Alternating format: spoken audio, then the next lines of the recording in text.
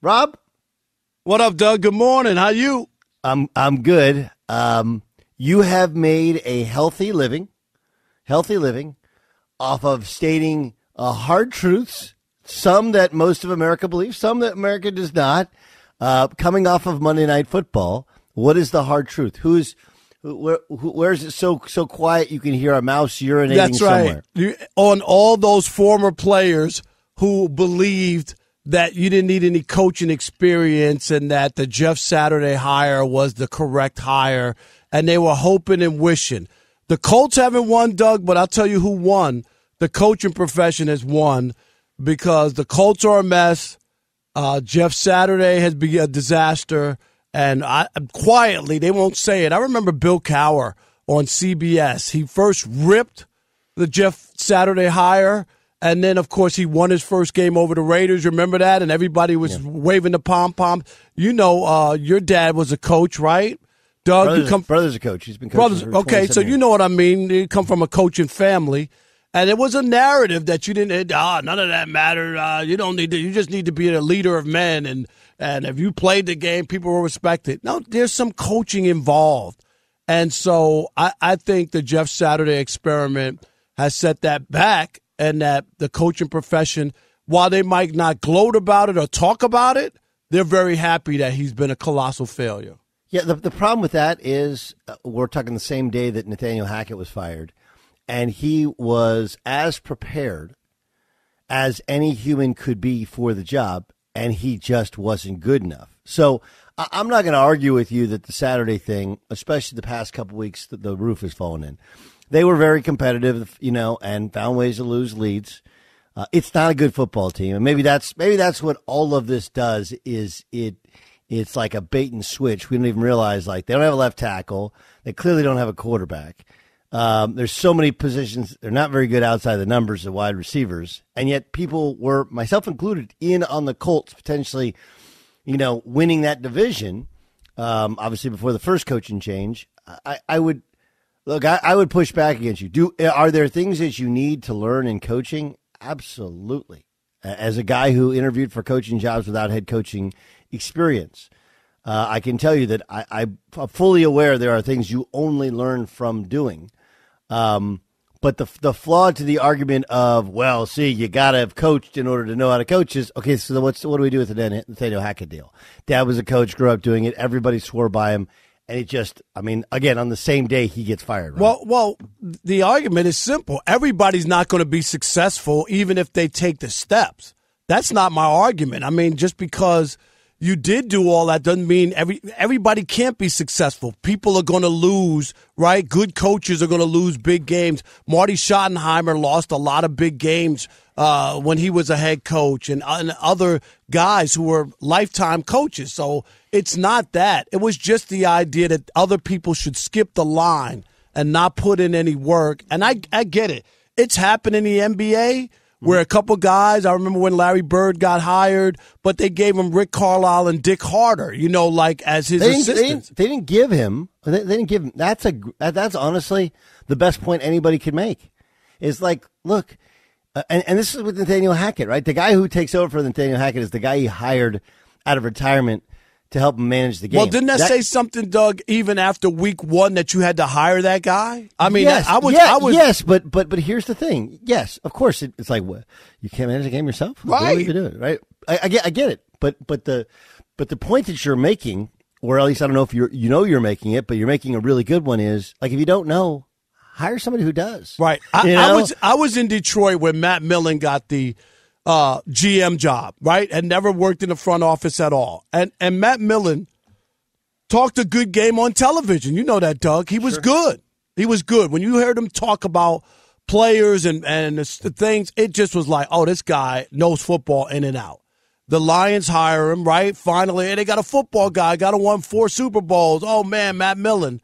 And he didn't bring in some veteran GM or somebody, who was retired or who could show him the ropes. So he was going to do it himself. And arguably, he's the worst general manager in the history of sports, okay? And that was another one of those situations. You just can't turn the keys over to a 13-year-old to drive your new Mercedes, and he didn't have a driver's license. That's what I'm against. look, what happened with the Colts is, remember Ryan Grigson, who was their general manager. And I mean, it's interesting. Last night they're playing against Tom Telesco. Telesco was in the building with the Colts. Bill Polian retires. Right. And so they choose Grigson, who's their top scout. And the logic behind it was, man, Grigson gets such a good eye for talent as a scout. Like, the rest of the stuff that take care of itself. But everybody at the Colts building can tell you, like, it was a disaster because he didn't know all the little GM stuff. Right. So here's the thing with Saturday. I thought the Saturday experiment, I think a lot of it was they were just trying to figure out, like, all right, let's just bring in a neutral voice to tell us who we like, who we don't like, because we're going to have to change this thing. The problem is he hires a guy who's never called plays to call plays. Like, right. If you're not going to have experience, everybody else damn well better. Yeah, that was the big mistake when they hired him or elevated. I was like, that doesn't make sense. You need to go get a veteran guy, somebody who can help you, not another guy who's trying to blindly lead you and put you in that situation. And the numbers, Doug, are horrific. I mean, and here's another part. I don't know if you've seen these about second halves and what they've done, and they're all ugly. Like, they've been outscored 83-9. Yep. Do you have them in front of you? Have you seen those? I don't. Here it is. Let me give it to you. Okay. Since Saturday took over in Week 10, the Colts have been outscored 66 points after halftime. We talk about adjustments. It's even worse in the fourth quarter, 83-9, and even worse the last 2 weeks, 55-0. So there's just in the second half and later in games, they had nothing. Yes, they had no offense. Zero. The Chargers. They couldn't protect the quarterback. Nick Foles looked awful. I mean, they are so bad in the interior five, and then their quarterback is just bad. It's interesting because we went through a good portion of the season where everybody was 500. Remember that? Yep. It was like 4 weeks ago, like everybody was 500. Like, damn, like, and then now all of a sudden Water's found this level. Like, it, right? Like the Chargers, though they're still not healthy, and you still have, as a guy who's like a long-suffering Charger fan, you still don't really have complete belief that they'll do it when they're supposed to do it in the playoffs. The fact is, like, they're just better than they got just better dudes in the Colts. They're just better, and the Bills and the Chiefs and now there's a separating. Now there's still a clump in the middle of somebody's got to win the AFC South. Somebody's got to win the NFC South. Right. Those two. But with that as the exception, and the playoffs, there's too many teams in the playoffs. This is what we do. The NFL's now become the NHL and the NBA. Terrible. This is what I'm always against, and people always like, more is better, and everybody's in the mix. No, that's not the league you want, and you also got to be very careful to make it to where the regular season doesn't matter as much, or you could just be mediocre. That's what I was against in baseball. I know they've upped it. I don't want it to get to the NBA or the NHL where you want to almost totally disregard the regular season, and be like, most of the teams, other than the Lakers, everybody knows who's going to make the playoffs in the NBA. Just right, just about, because 15. How many teams make it? 16 of the 30 teams make it. So I don't like the oversaturation of the playoff. Nope. No, but it is here. It's not the future. It's now, and so now we have this kind of separation. All right, so the Colts clearly in the coaching market, and can he get a job? Saturday should be ruled. I heard they had a one-on-one with Jim Irsay. Did you see that on ESPN yesterday? Mm-hmm. The one-on-one, and basically he didn't dismiss Saturday and that he should be in the mix when they do the coaching search. I don't think he's done a terrible. I think the numbers that you're sharing, they've obviously done a poor job of adjusting, but I think it shows, and they've hopped out over people, which is the game planning's been very good. It's just, I mean, they just don't. I mean, like, look, it doesn't matter what you do if you don't have a quarterback. You ain't got no shot in this league. But I agree with. I get all that, and the reason, and then people use that. Well, what do you expect them to do? It's a bad team. Well, those are usually, Doug, the jobs that open up, right? Like I hear people say that. I don't even understand. No, the team that's in first place got rid of their coach because they're so good and they got rid of their coach. No, the teams that get new coaches are bad. So most coaches come into circumstances where it's a mess and we need you to fix it. That's why we're hiring you. So that argument is ridiculous. But anyway, I think he should be out of the mix. I really do. I don't see how, other than being friendly with Jeff Saturday, he should qualify for that head coaching job. I think he's X'd himself out. Now he has experience. Yeah, bad experience, though. Well, he has experience. I think it don't look bad if he gets hired. Maybe it depends. Again, we're all saying, like, does he just roll over the same staff, or does he say, like, look, I learned I got to have more veteran play caller. I got to surround myself with some more veteran people. I need to do this, do that, the other thing. I mean, I think that's reasonable. Do I think he gets it? Probably not. I think Jim Irsay wanted him to get the job. I think he wanted him to, and I think there's a lot of things they've done that he probably likes. But the likelihood he gets the job now is, especially after these last two, and he could have gotten a job even without winning, because Doug, when you talk about setting a culture and you know, in the building or whatever, those are things that you really can't put your finger on or you don't see. Sure, that's where you don't. But you don't know. How do you know? Right. If you set in the culture or not? But the difference is you got to be like competitive. They could have lost these games, been competitive, and then have Jim Irsay tell you, yeah, but in the building, you know what I mean? Like, we've changed the culture. He's changed the culture. Look how hard these guys are competing. Blah, blah, blah, blah. They were in fairness, they were competitive last night without so much of an offense. They had just no offense. You know, I mean, they just did. They could not protect Nick Foles, and that's the Chargers without Joey Bosa.